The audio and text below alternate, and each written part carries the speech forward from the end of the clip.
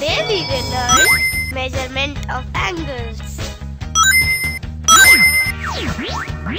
It is required to measure angles in terms of same value. As length is measured in meters, so angles are measured in degrees. To measure angles, we use protractor. Protractor is a semicircle instrument with angles marked on it. Protractor has a center point and two scales marked from 0 degree to 180 degrees. There is a straight line at the base of a protractor called as baseline.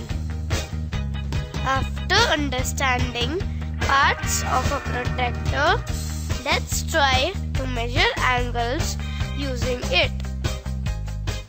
To measure angle AOB,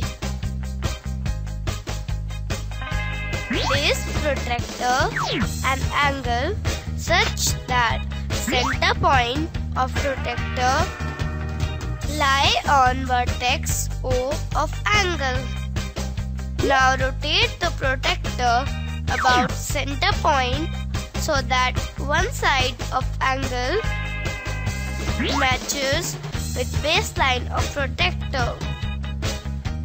Now look at the scale starting from 0 degree at baseline and look forward anti-clockwise in direction of increasing angles. 10, 20, 30, 40 till it matches with another ray of angle. Read the value on protractor. It is 50 degree.